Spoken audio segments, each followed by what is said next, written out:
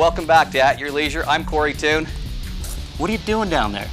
Well, I guess I'm going to get down and dirty today as well. And we might as well do this a little bit different since you're all waiting for today's winner. I'm going to give you today's winner first.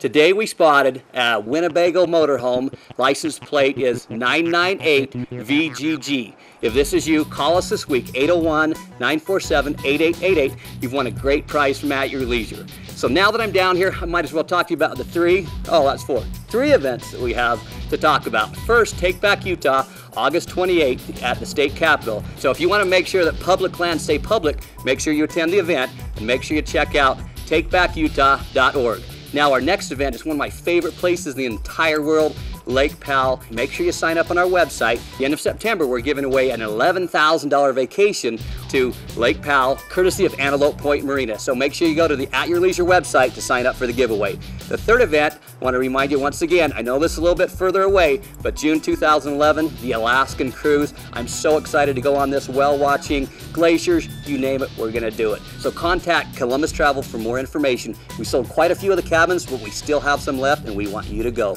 Before I toss back to Chad in Vernal, Utah, we're going to talk about the upcoming season of At Your Leisure. We're just about to the end of season 8. Season 9 is starting and we have a brand new website that is even bigger and more exciting than ever. So I'm not going to tell you what the new website is, but it's going to be really cool and really exciting. So now let's get back to Chad in Vernal, Utah. Thanks, Corey. Yeah, we appreciate that. Corey Toon always brings us the greatest and the latest in travel adventures, and of course, don't forget about the Alaska Cruise. In fact, that might be something you want to do. Come with us to Alaska next year? Absolutely. If you need a co-host for that show, I'm there. You're going to have to arm wrestle Corby for that one, for sure. Anyway, this is there aren't a lot of cabins left, so sign up now. You can make a deposit, make payments through the year, kind of do a cruise on layaway. Right. So that's not a bad way to do it.